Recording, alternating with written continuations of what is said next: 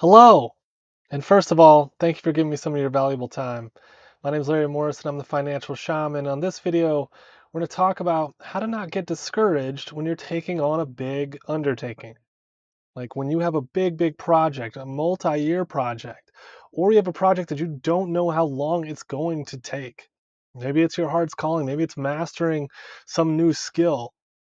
The best way to go about it is to not look at the gap from where you are to where you want to be. I know it's easier said than done, but just follow me on this.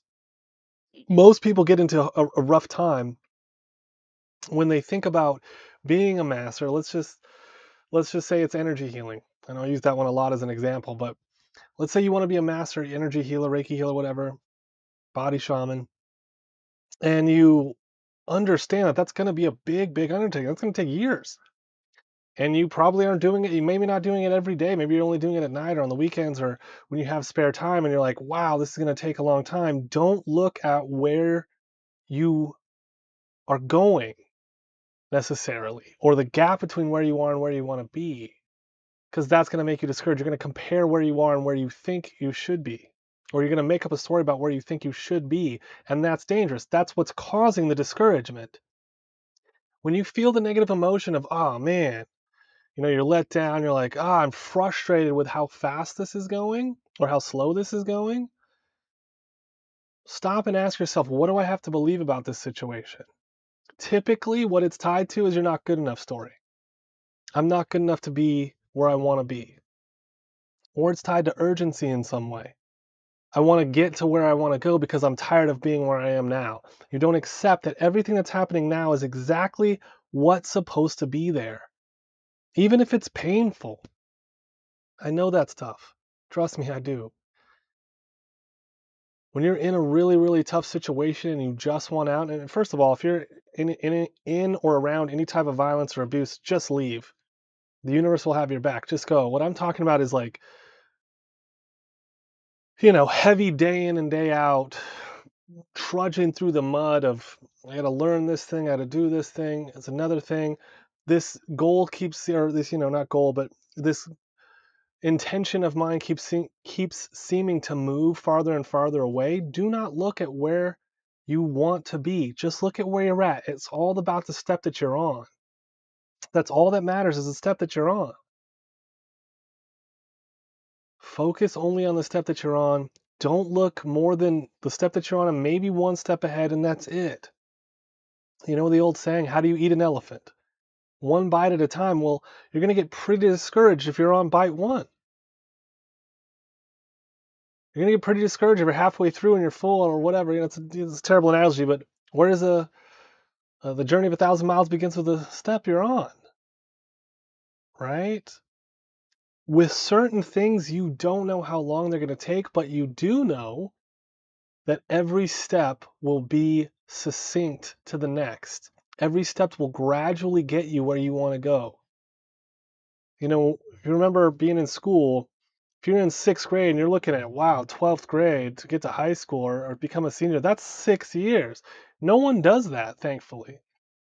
You only look at, I'm in sixth grade, I'm moving to seventh grade. Bring it in close.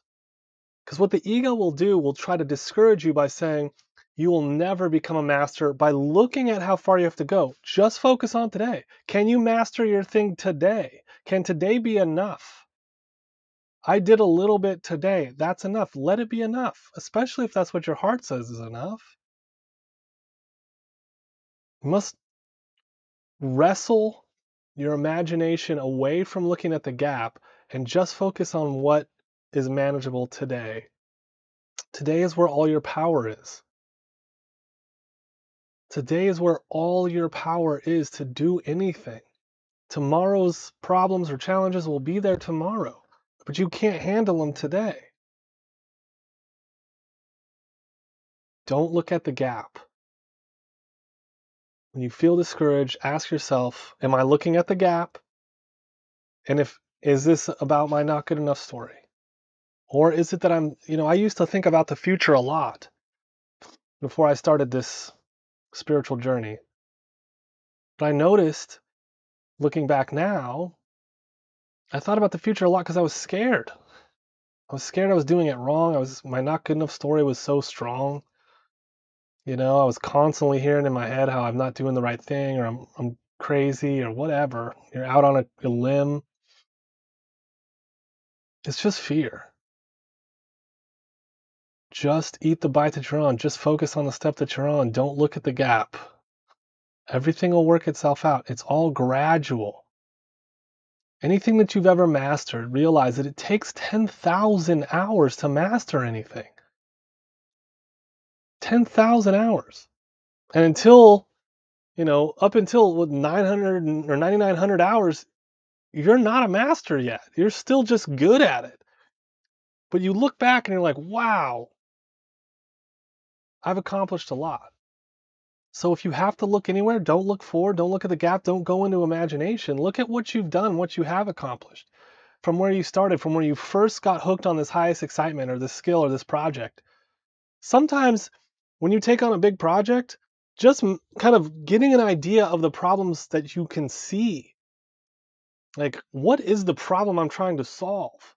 Sometimes that's enough just to kind of map that and start to go at it one piece at a time. Jigsaw puzzle, one piece at a time. It's much better to look back and see all the synchronicity, all the evolution, all the perfect mistakes, perfect failures. Oh, I remember when I thought this way and then it didn't work, and then I had to come back, re-examine it, change it, update it. I'm so glad that happened because now I know that part of it. That's how everything goes. Don't look at the gap. Just focus on the step that you're on. If you feel discouraged, take time away, investigate what's underneath those feelings. You got this.